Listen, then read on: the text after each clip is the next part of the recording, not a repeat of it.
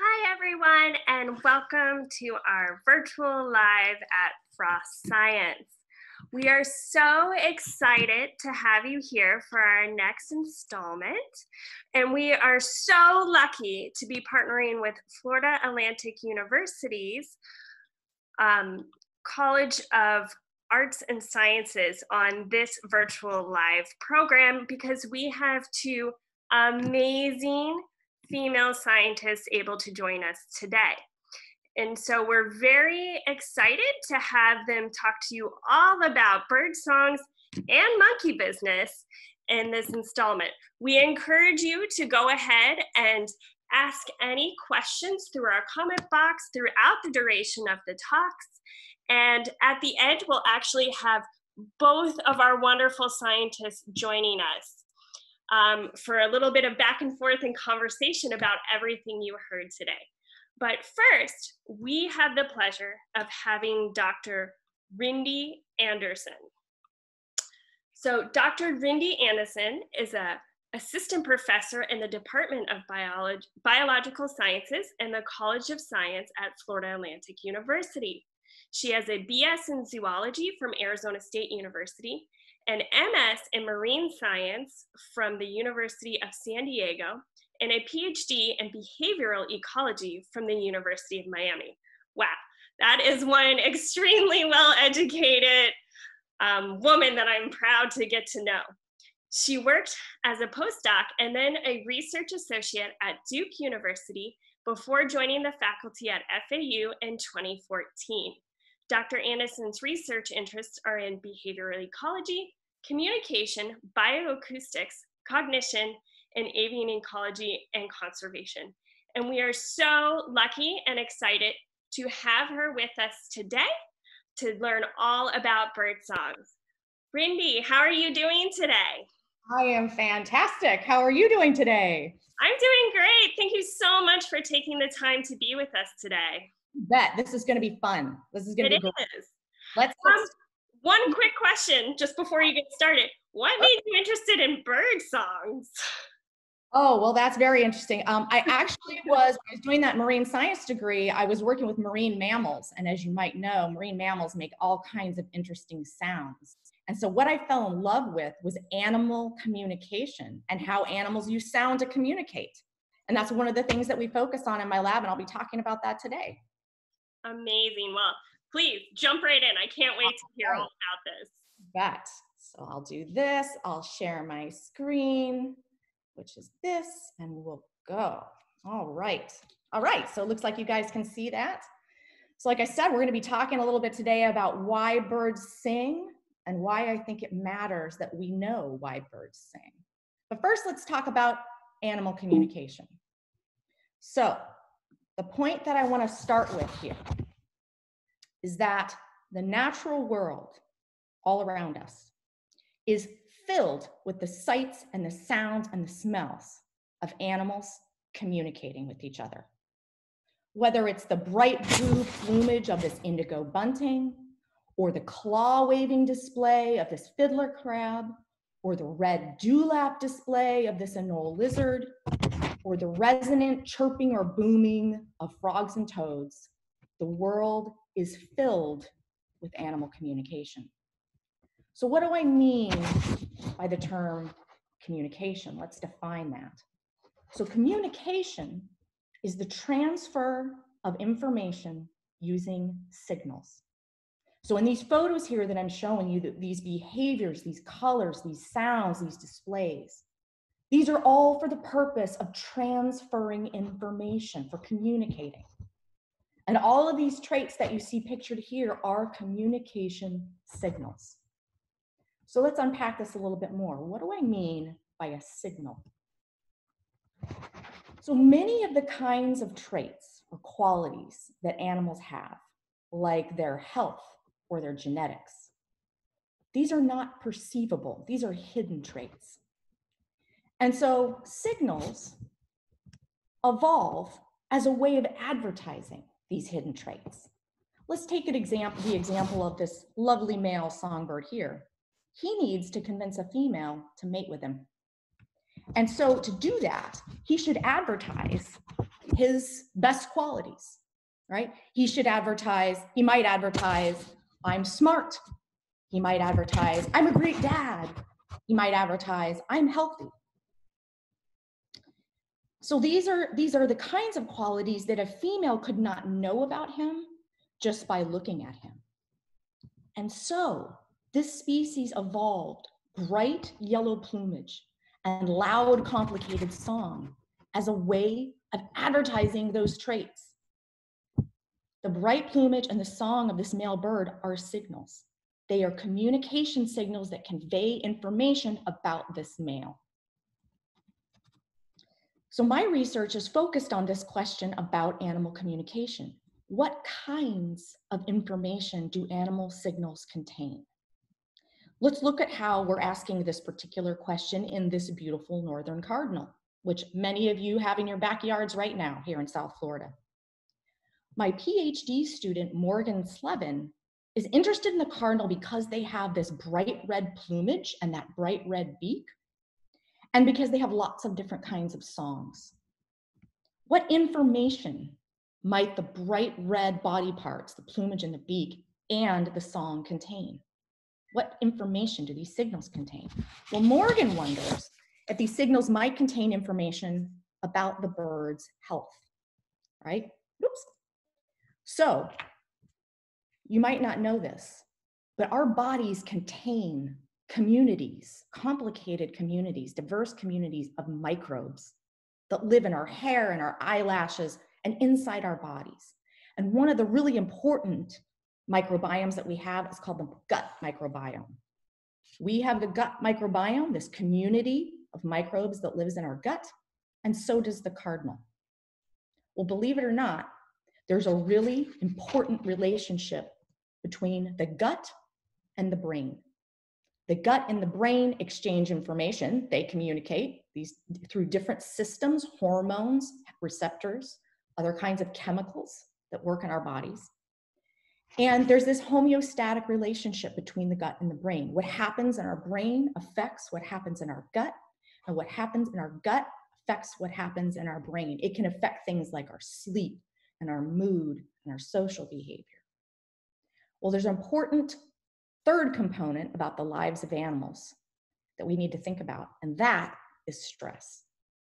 We have stress, animals have stress. And what we know is that stress can definitely affect our brains, right? Prolonged stress can affect both our brains and then our guts, right? Because again, the brain and the gut are connected. And so prolonged stressors can eventually have really negative consequences for the health of that gut microbiome, right? And it can disrupt that really wonderful relationship between the brain and the gut. Well, Morgan, oh, is there a question? There is a question. So Griffin age 10 is wondering how that lovely cardinal bird there gets to be the color red. Well, that is where I'm going with this, and you led me right to it, right? So what Morgan thinks, his hypothesis, is that cardinals might be so red because that red signals, it communicates information about the cardinal's health. And in particular, it might communicate information about the cardinal's gut microbiome health. One thing we know that I'm not picturing here is that the redness of a cardinal varies from male to male. Not all male cardinals are equally red. Some of them are the brightest red, some of them are duller red, right? So not every male cardinal gets to be the brightest red, right? And so that indicates that there is information about the redness that might be acting as a signal. And in particular, that beak, that bright red beak here, this is what we call a plastic trait, meaning that the redness of that beak can change pretty quickly. It can get very red or less red.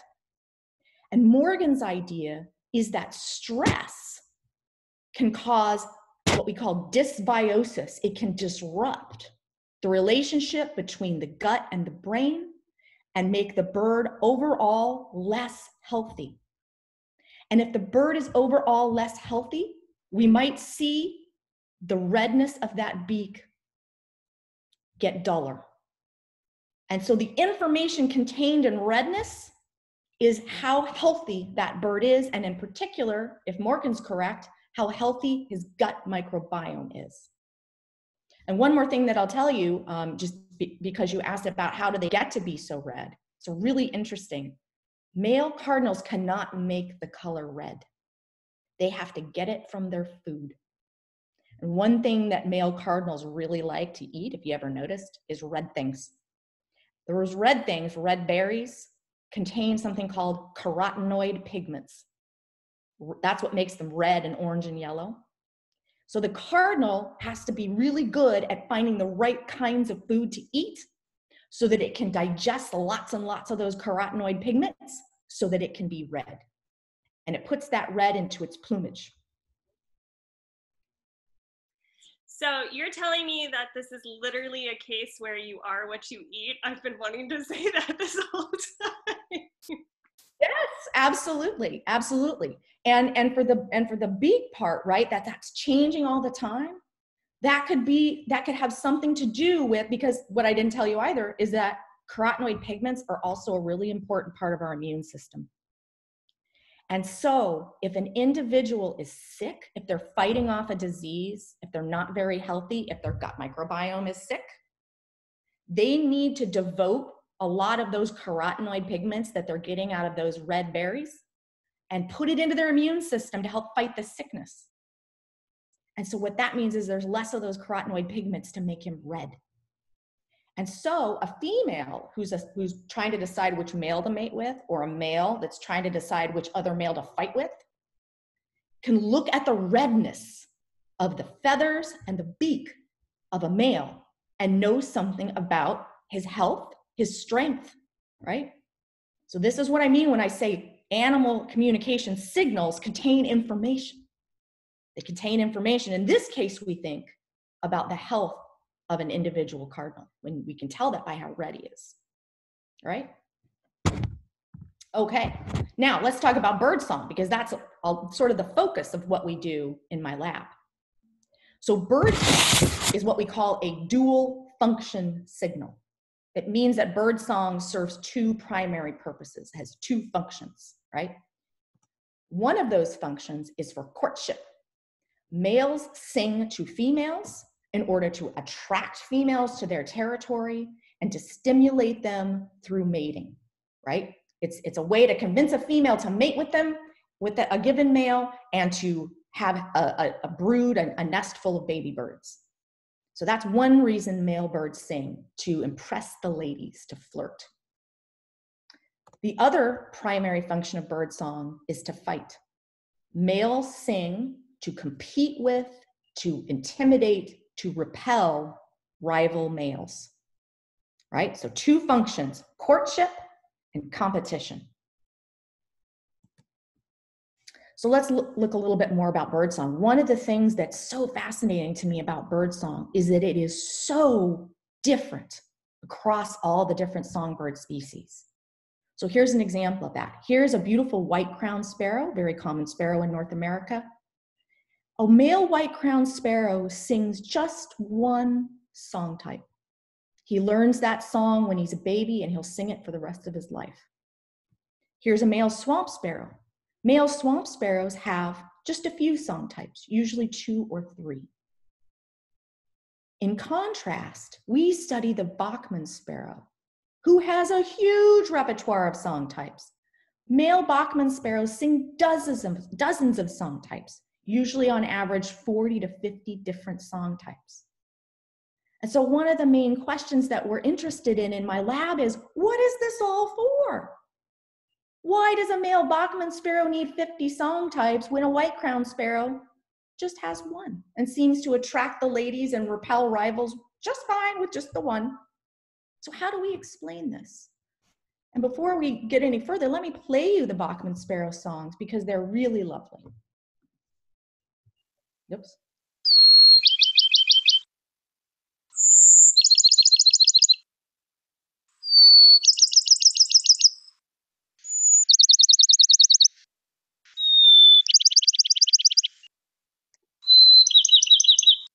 So what I hope you can hear there, and what I hope you can see by looking at these spectrograms are visual representations of sound, because it turns out humans are visual creatures.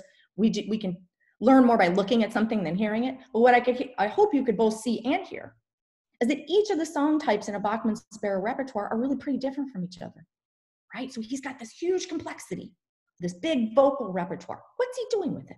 Why does he need all that? And it's even more complicated than that.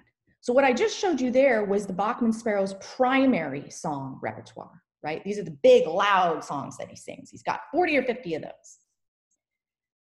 They also sing something called whisper song. And this is when they take one of their normal primary song types and they sing it very quietly. They sing it so quietly that if you're standing 10 feet away, you might not even hear it. What's that for? And then, we won't have time to talk about this today, they sing something called warble song, which is completely different from primary song. Let me show you what that sounds like.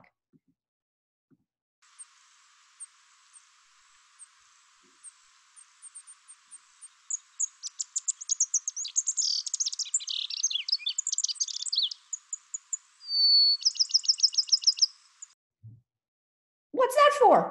What's the information contained in that, right? So my point here is that Bachman sparrows have this really elaborate and complex repertoire, and we want to know what they're doing with it. Well, one of the primary, oh, yes? So Allison was asking, how do you understand what they're singing about and saying? And maybe you can talk a little bit more about that.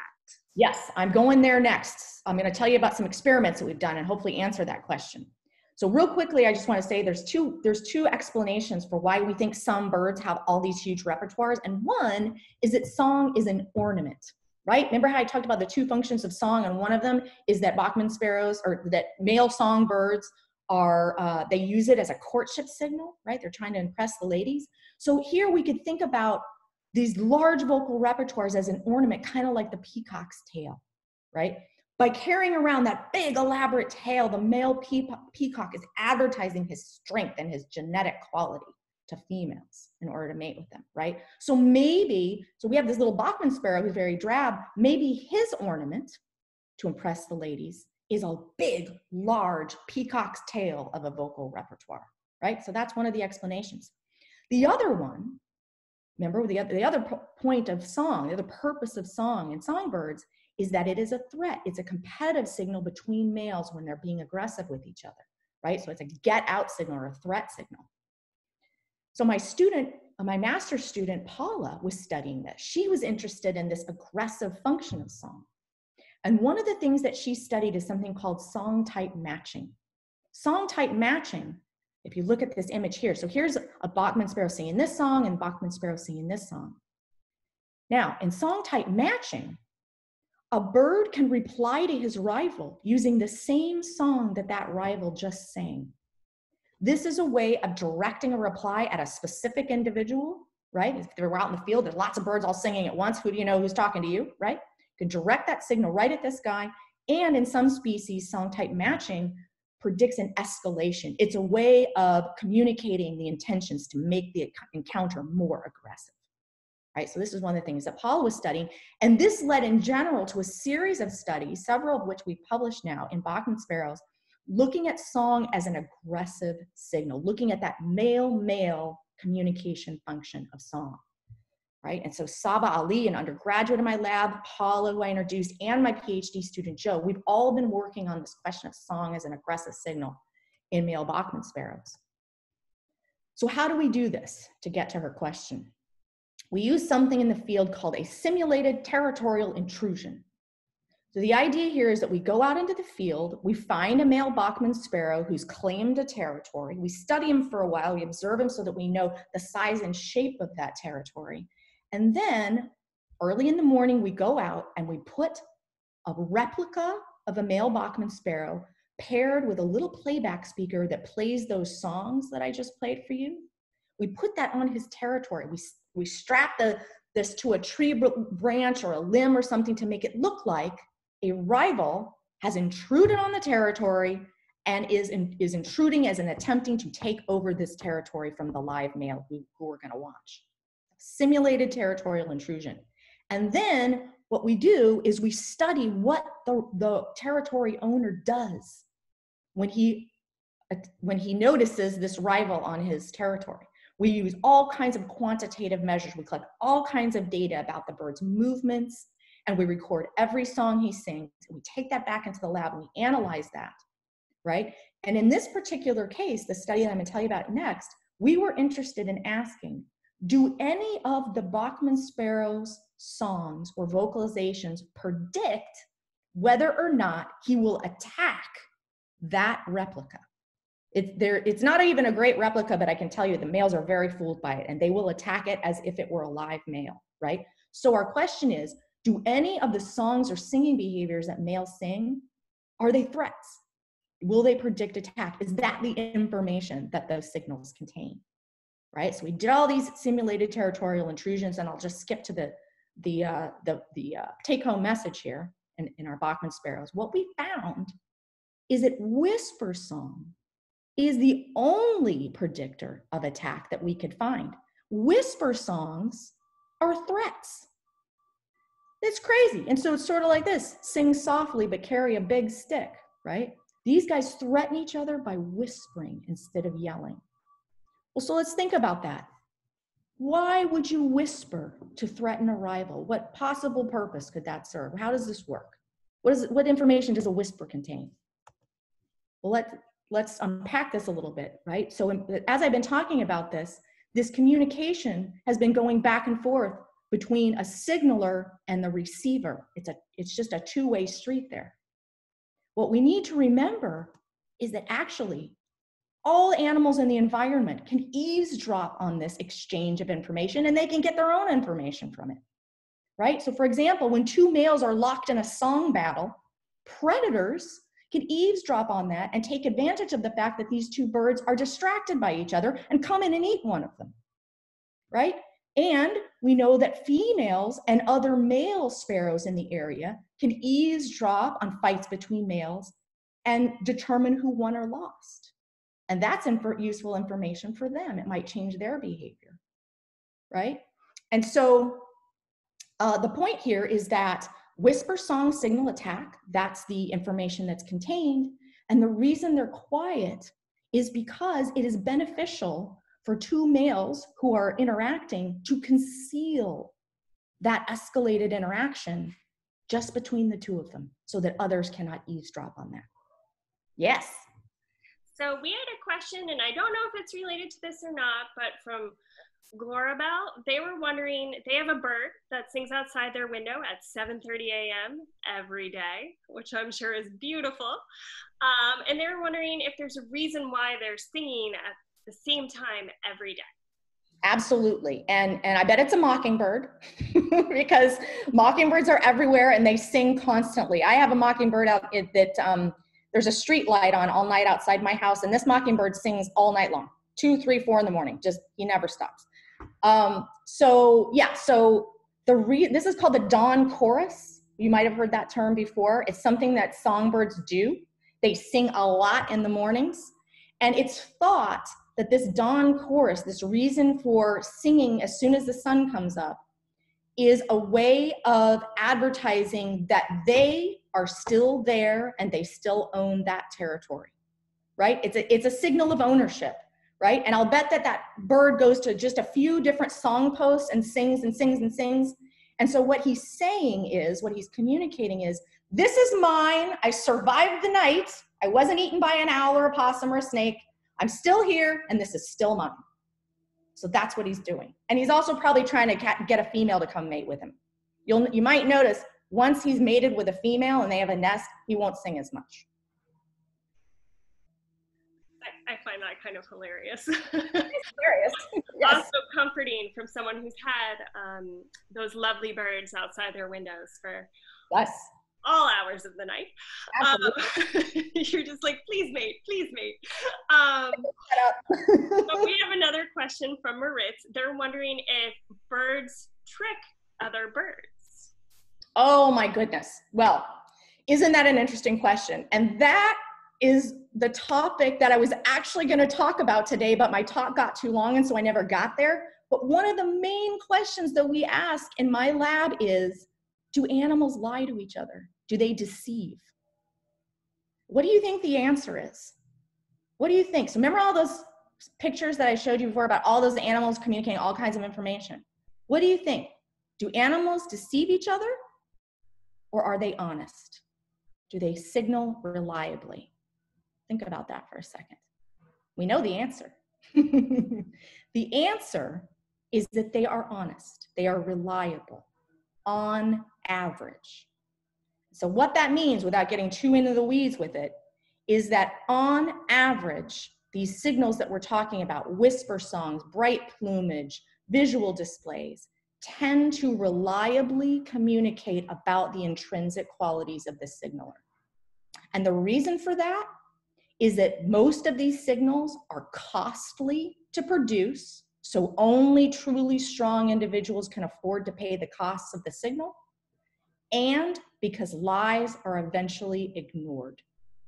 If a cheater or a mutant gene comes into a population and a signal goes from being largely reliable to largely unreliable, natural selection will act to have receivers stop paying attention to it because it's no longer benefiting them to assess that signal. And then the signal disappears. Hope that answered your question. And I'm about out of time here, so I think I only had a couple of slides. Yeah, this is my last slide anyway. So what I wanted to do today was tell you a little bit about why birds sing, and I'll bet you could answer that question now. If anyone ever asked you why birds sing, you know, before maybe thought, oh, because the weather's nice, or they're singing to the clouds or whatever it might be. No, singing is really life or death stuff for birds. They're singing to have babies, and they're singing to fight and keep their resources, right? So you guys know that now.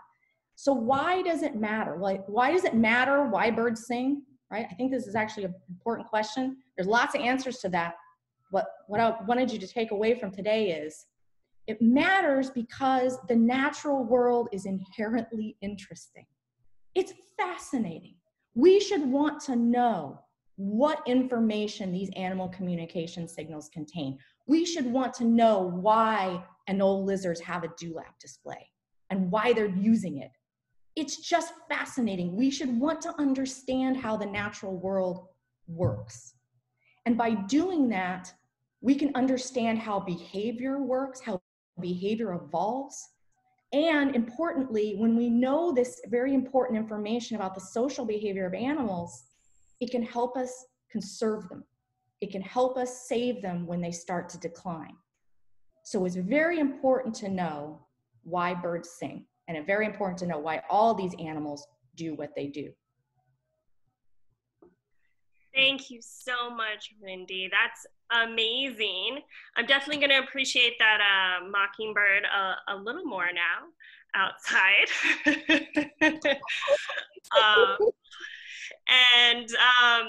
So thank you so much. We do have many more questions that I'll save till the end. So if I didn't ask your question yet, I will try to get back to it at the end. We just want to make sure our next presenter has some time to talk about monkey business, one of my favorite topics. So with us today, it's my pleasure to introduce Kate Detwiler. She's an associate professor of anthropology at Florida Atlantic University, where her research focus is on the evolution and conservation of African forest monkeys. Her Primatology Lab is based in the Biological Sciences Department and represents an interdisciplinary collaboration between the Anthropology Department and the College of Arts and Letters, and the Biological Sciences Department and Environmental Sciences program in the College of Science. That's quite a collaboration, so I'm excited to hear more.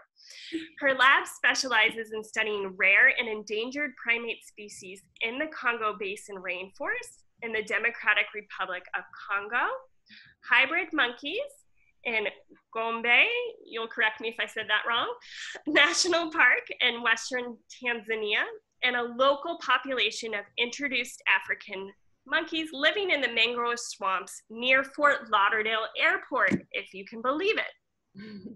She completed a bachelor's degree from Bates College, where she received the Thomas J. Watson Fellowship upon graduation and earned her doctoral degree in anthropology at New York University. She also completed a postdoctoral science fellowship at Columbia University in the Department of Ecology, Evolution, and Environmental Biology. And she received a little bit of fame when she discovered a new monkey species that I'm not even going to try to pronounce. And that media coverage included pieces in National Geographic, Science Magazine, and Nature. So Kate, we're so excited to have you. One question I wanted to ask you is, what made you love monkeys? So we're starting with the question. Cool. Hi, everyone. Yeah, thanks again for hosting this. Okay, what made me start to love monkeys? I don't think I set out to start to love monkeys. I fell in love with the hybrid question when I was an undergraduate student. So I was tasked to find an independent study project when I was doing a course in Tanzania. And I came across a very small blurb in a guidebook to African forest mammals about hybrid monkeys. And I thought it was wrong. So I said, I better go find out more about these hybrid monkeys. And ever since, I've now been hooked on monkeys. And I went from a biology program to anthropology because monkeys are often housed with anthropologists. So at my core, I'm a biologist, but I have dual training in anthropology and biology. So that's what I'm going to do a little bit today. Okay, no more questions, Angela? I see the logo. Okay, that's my cue. I'm going to continue. So I have a talk prepared, and then we'll have questions as Angela is going to share with me from all of you. But what I'm going to focus today on is hybrid monkeys. And this is a lot to do with monkey business, as the sort of talk title is about. And what I'm going to start with here is this idea: are hybrid monkeys a dead end or a new beginning? And this is the research topic of hybridization. So maybe you've heard of hybridization. You've probably for sure come across hybrid cars on the highway. And when we talk about hybridization in biology, we're talking about the crossing between species. So that's when you have two different species of birds, like we just heard Rindy talking about, when they would make a mistake and say, that signal looks good, even though you're a different species. So this image here is one of my new favorites from an article in Science Advances. And it's about a recent genomic study. So looking at DNA among the 5 living species of Panthera, so the big cats. So this is where I ask you, and if you're in my audience, you'd shout out or raise your hand, but do you know the different species of big cats, the largest big cats? And if you're watching with a partner, or you're watching with somebody in your family, or you just want to jot it down, can you do it working from the head to the tail? Okay, I will play along with you and okay, thank you, Angela. I'm probably gonna get this wrong. That's okay, start with the head. Let's see, that looks like a leopard. Is she right? Jaguar. I'm gonna say jaguar, man. You were not right. Okay, go next. The second one looks like a lion. You are right. Okay. Next. Now is it the leopard? Nope, maybe others will know. What is it? Snow leopard. Close. I was close. A tiger. Excellent, Angela.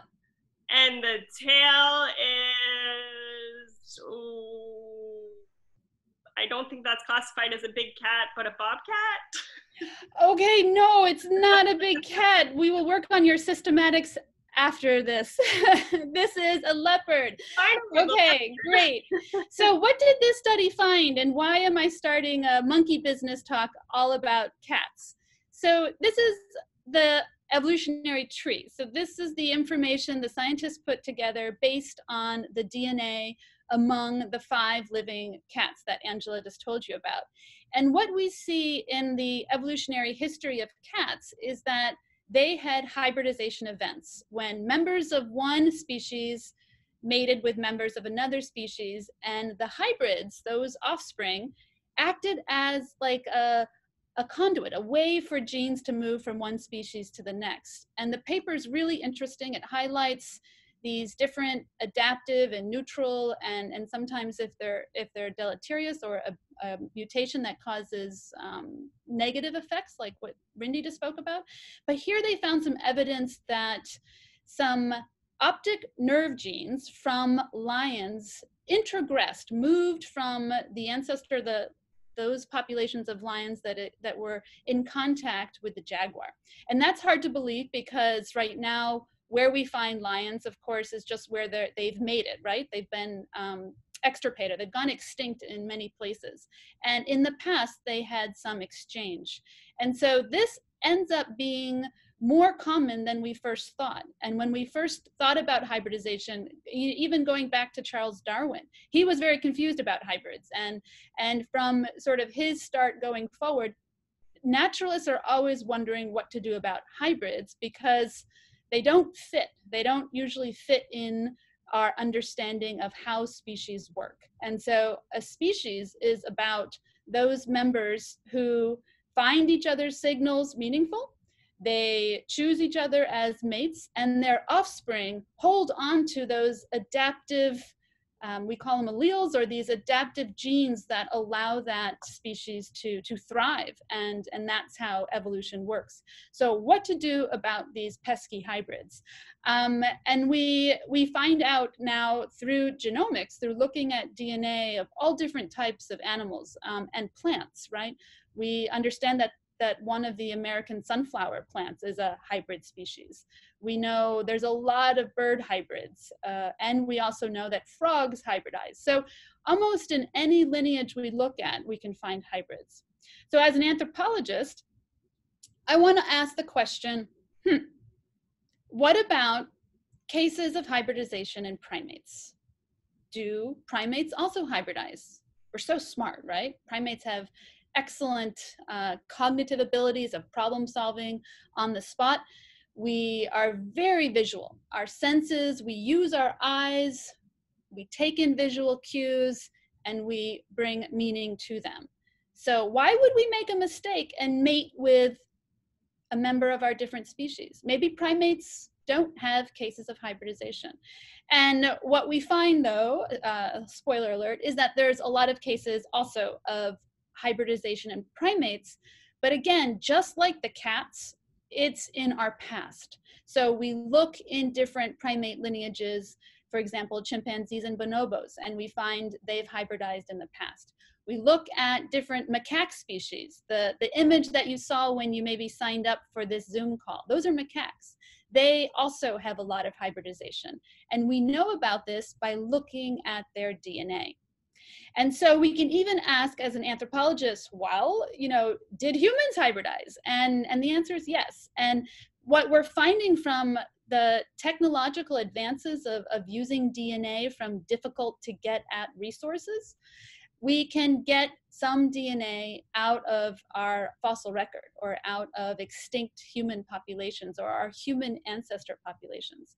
So just like I showed the evolutionary tree of the big cats, and there's this gene flow in the past among the big cats, there's gene flow in our past among the different lineages of our human ancestors. And many of us find this very fascinating, just sort of inherently fascinating to learn more about our scientific past. Where do humans come from?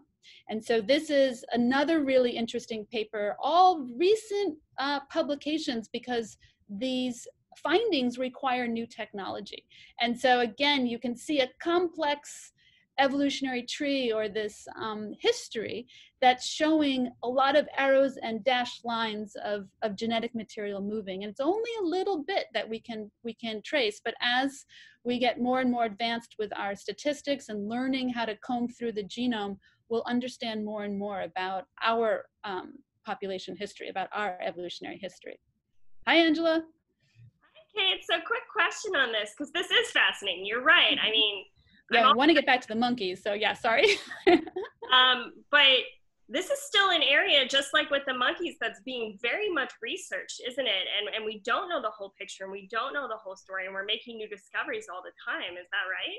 Yeah, it is. It's really true. And if you pick up the New York Times, they love writing the scientific articles about the recent research. And, you know, as Rindy and I are both trying to present, you know, if you get into the weeds, it's really complicated and the statistics are really complicated. So you need to dive deep into genomics and how to understand when a mutation pops up in a lineage. Is it from hybridization? Is the mutation from just the old history of the lineage, or was it, you know, in parallel, like, you know, bats and birds have the same sort of, you know, they fly, but it comes from a very different evolutionary history. So it's really complex and it requires a lot of specialty. So I'm going to continue because I see your logo, Angela, but what about if you want to study hybridization in the present? We understand that it occurs in the past, and we understand you can use genomes to look at hybridization. But what if we wanted to actually see hybrids and study these activities, the mating, the behavior that you just were introduced to from Rindy's talk? Can we study hybridization in primates today? And what I'm here to say is yes, and this is a hybrid. And in fact, we have more hybrids. We have baby hybrids and we have a mama hybrid. And this is a huge area of research in my lab. And again, when you asked why do I love monkeys so much, I actually love hybrids so much.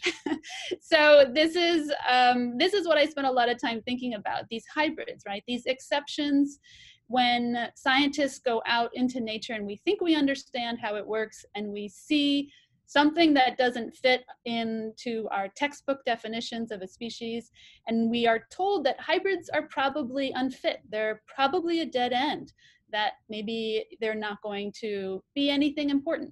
And I find this really challenging. So I like looking at this question. And it's a fascinating question. We do have a question about kind of more general with monkeys and what kind of monkeys, what do they eat? Are they carnivorous? Are they vegetarian? Does it apply when they're a hybrid that they eat the same thing? How does that work?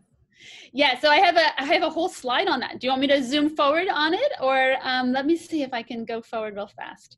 Zoom, zoom, zoom. I'm giving you all my spoilers of these beautiful. Okay, here we go. We are studying the diet of our hybrid group.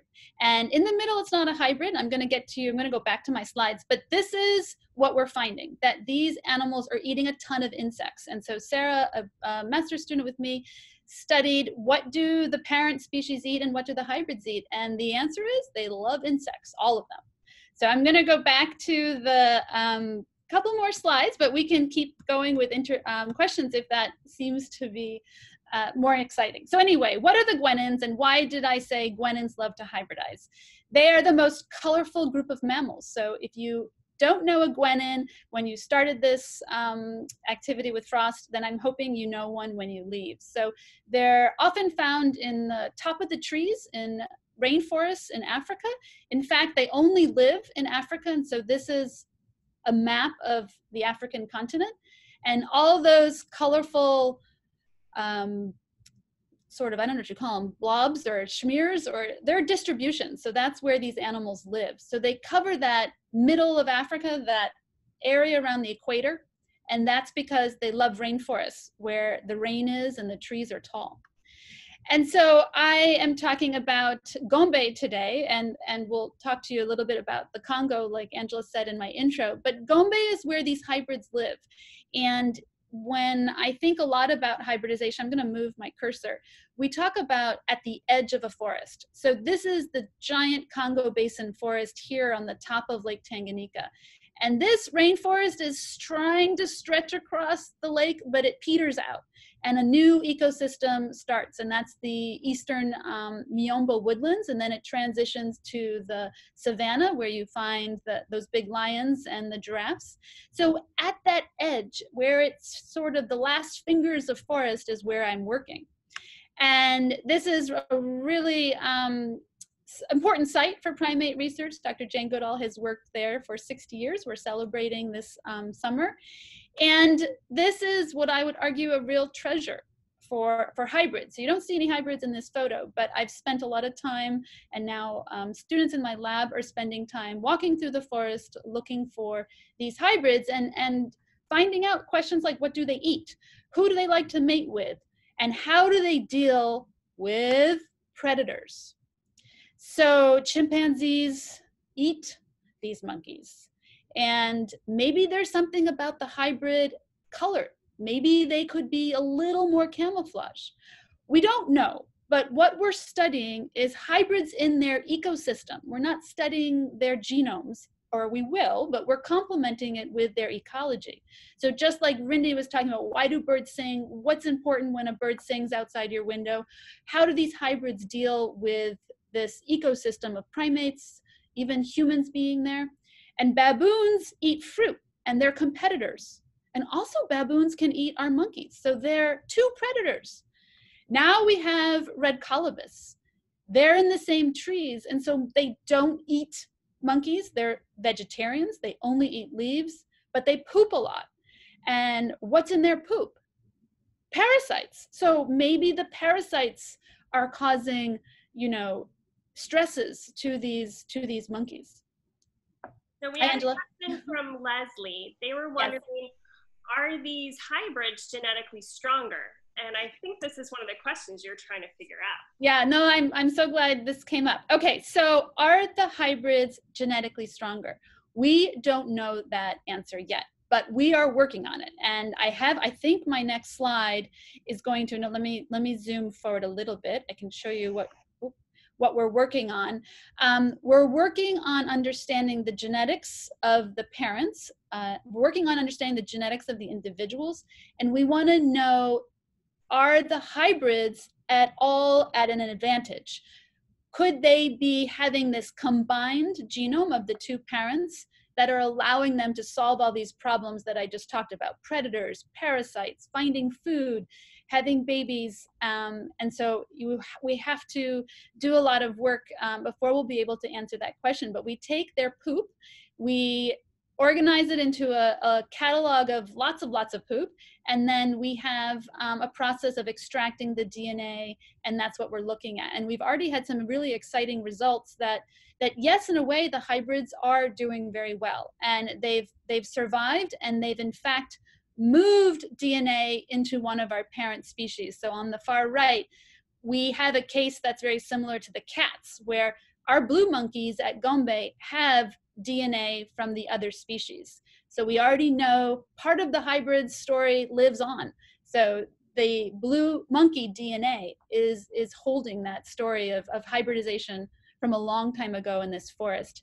And I have a video that I can show you about the parent species, and here they are. Well, maybe not. Oops. Let's see. Let me go back. Okay, I'm going to go in the way I was thinking it would. So here are the parent species: red tails on the left, blue monkeys on the right. So this is without any indication of a hybrid being around, but they mate. And then here's our hybrid study group. So we know all these animals, and I'm going to play a video. So like Rindy's birds sing, our monkeys give loud calls.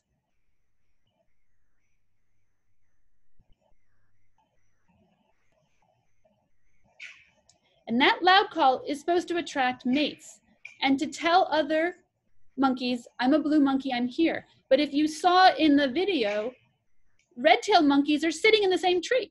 And that female and her baby are listening to this blue male who is also mating with red-tailed females. So it's a really complex situation where we have red tails staying red tails, blue monkeys staying blue monkeys, and we have a whole bunch of hybrids. So we're looking at diet, and we're also really interested in the future. What is going to come of these hybrids? And so we want to know over a long period of time, just like Dr. Jane Goodall studies, we want to know in 10 years, in 15 years, in 20 years, how are the hybrids doing? The best way to do this is to learn their phenotype, learn what they look like, and recognize them over time. And this is an exciting project that we are almost wrapping up, but we have our pilot version going, and this is using AI to recognize all the animals in our study group. So this was the work with Connor Kane, who's a high school student here at FAU, and Charlene Fournier is just a new PhD student, and we're going to be taking this path of tracking animals over time to ask questions about hybrid males. Are hybrid males able to have babies? We're going to ask questions about how hybrid females, how many babies they have, and is that a similar number to the blues and to the reds? Because right now, all the data we have has some pretty exciting results that it looks like our hybrid moms in our study group are the most successful, second to red-tailed moms. So we are really surprised by this. And this is something just to say in a talk, it's not up for peer review right now, but we're hoping as we add more monkeys to our study, we'll know what is, and Rindy, when she says the average, like what is this average sort of outcome for a hybrid? And we'll be able to hopefully have a say in that. And that's really exciting because this is one of the few places you can study hybrid primates in the present, like right here and now. So these monkeys are adorable, first off. Thank you. But we had a question from Maddie and Gutia. They're wondering are these monkeys endangered?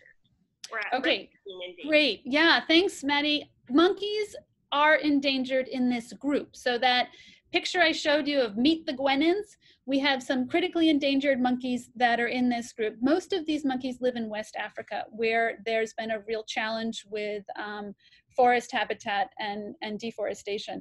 Right now, red-tailed monkeys and blue monkeys are not endangered. They are in good shape, meaning they're not even listed as near threatened from when you look at endangered status. So they are on the good end of the conservation story. But their close relatives have a lot of problems. And one thing we're hoping about the hybridization study is that we're learning this is a very important process for a lot of groups of animals and plants. And when you can protect habitat that supports diversity, when you can have a lot of different close relatives living together, just like your family group, then it's a good thing, because then they can, if they have to, listen and look for signals that might be okay. Maybe not the best, but they might be okay. And then they can try out this hybridization. It's a way for nature to experiment. So I just want to, I think I'm going to be asked to end. And I just wanted to say that I hope sometime I can come back to Frost or College of Science and talk about our work in what I call the heartland of Gwenin.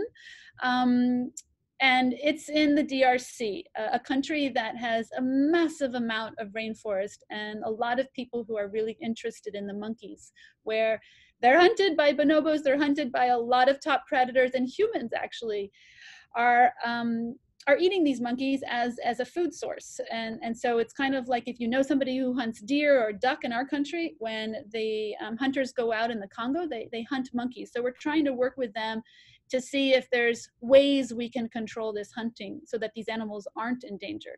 And this is something that I'm really excited about because the park is massive, and unlike Gombe, where it's at that edge, right, there's just a little bit of forest left.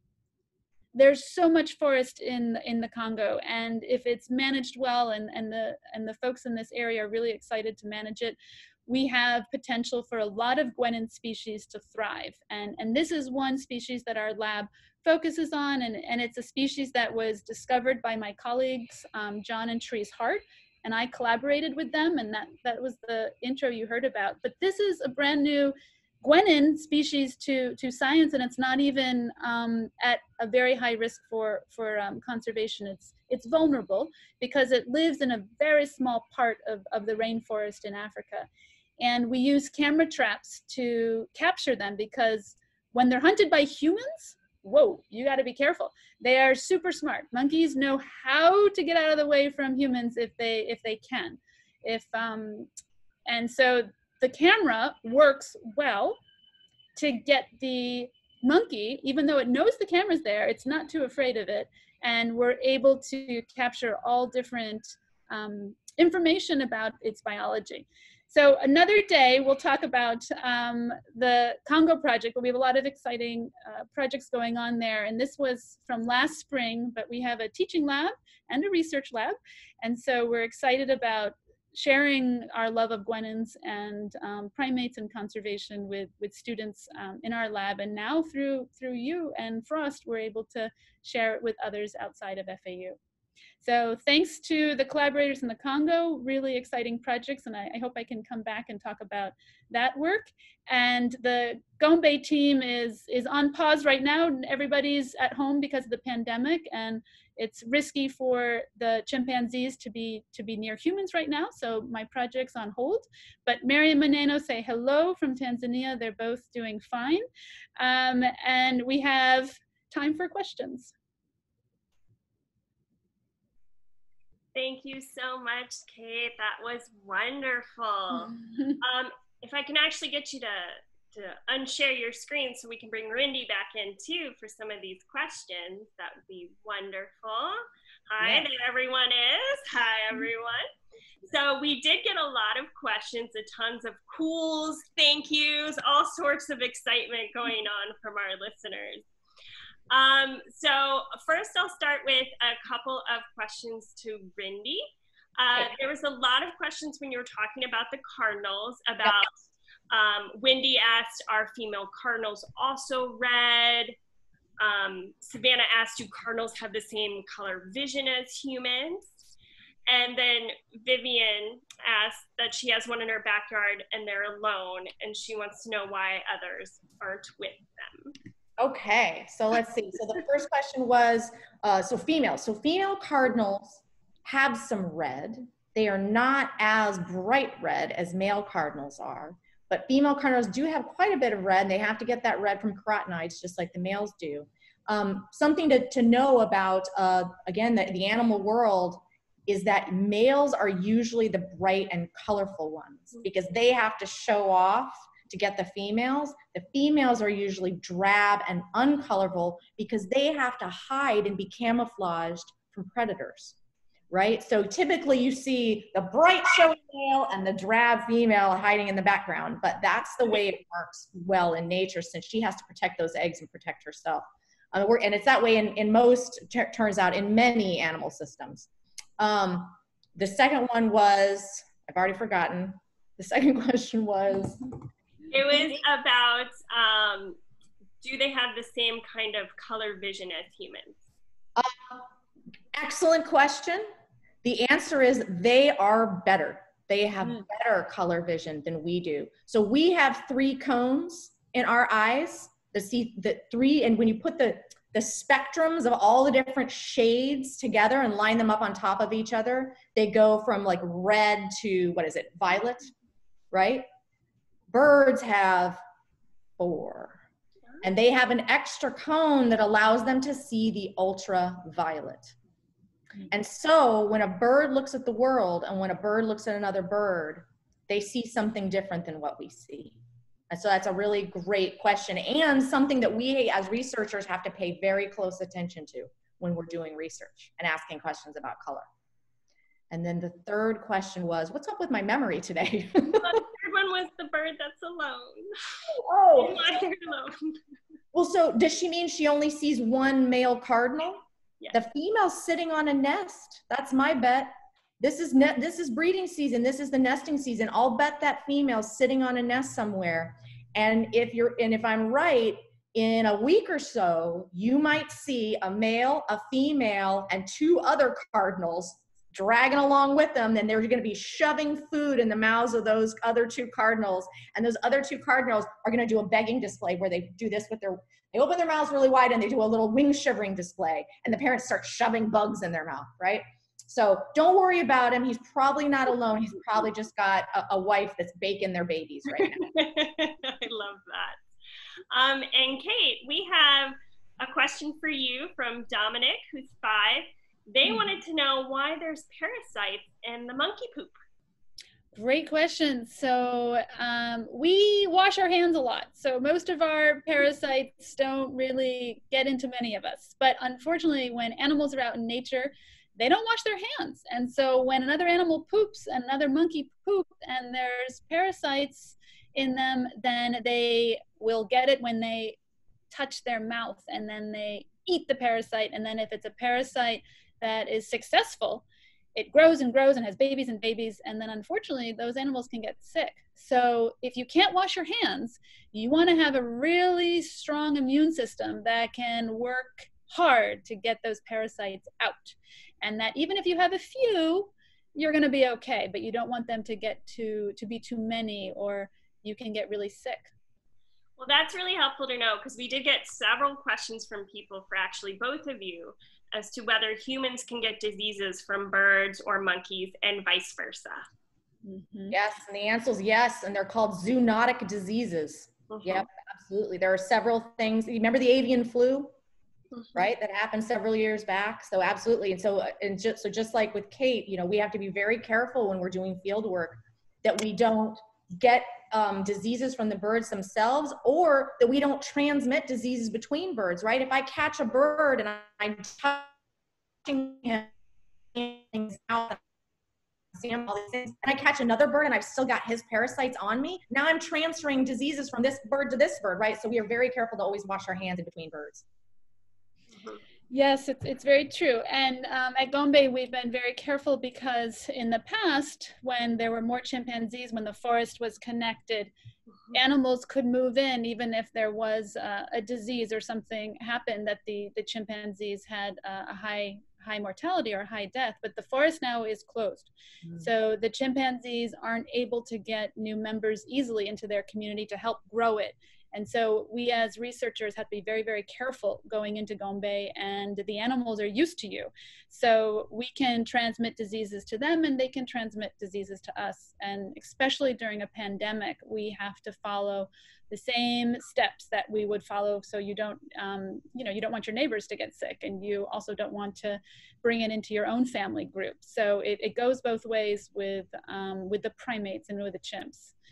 And one thing to think about too is the monkeys that I study, they have in the past been used for vaccine treatment, and some of the monkeys are actually currently being used for vaccine treatment. So I think a conservation message is also, while we currently use medicine and testing with primates, that we also can work extra hard to conserve those that are wild. So it's I think a responsibility we have as stewards, right, for all different species, and these monkeys are included. I love that. And the last question we're going to have today is from Randa, and I think it's nice that she's asking this, because they want to know, are there any citizen science opportunities for students out there with either of these kinds of research and projects, or is there data available so they can learn and play and start accessing the data and diving into it more? Yeah, so I'm like, who wants to go first? Randy can go first. I just spoke. Yeah, so we do. We have undergraduate students involved in our research all the time. In any given semester, I'll have 10 different undergraduate students working in the lab, and sometimes we can take local high school students too, right?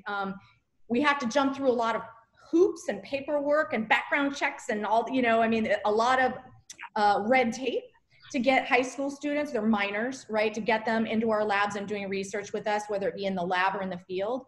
But it is possible. So if a student was really dedicated and really willing to commit time to getting involved, then absolutely we can make that happen. And I would say that's true of lots of different kinds of research. I don't know about sending students to Gombe, right, Kate? It's a little bit easier. My animals are all out in the backyard, Yes.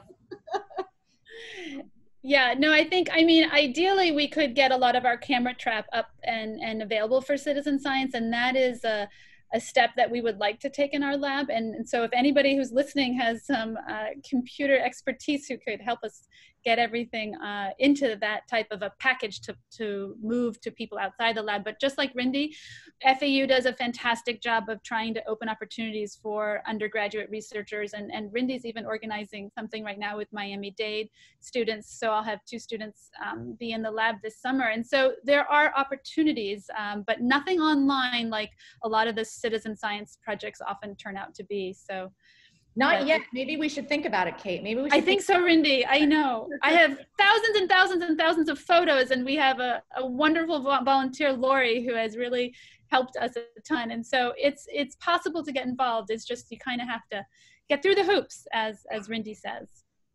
Yep. Wonderful. So if you're interested, definitely comment, reach out to FAU, Schmidt College of Science, and to be in touch with these 2 amazing scientists that we are so grateful who were able to join us today. Thank you so much again. Your talks were fascinating. I love these kinds of things and learning, and I learned so much. So thank you very much to both of you. And if you like these kinds of programs, please consider donating to Frost Science at frostscience.org. Anything you can donate will make a difference to make sure we can keep these programs happening for you well into the future. And on that note, thank you so much, everyone, for joining us today. Our next virtual live at Frost Science will be next Wednesday at 2 p.m. And it's going to be featuring the University of Miami's Dr. Leslie Nutt. And it's all about the periodic table, which is pretty cool too. So thank you everyone so much for joining us, and have a wonderful rest of your afternoon. Bye, everybody. Bye, everyone. Thanks again, Angela. Bye-bye. Thank you. Bye.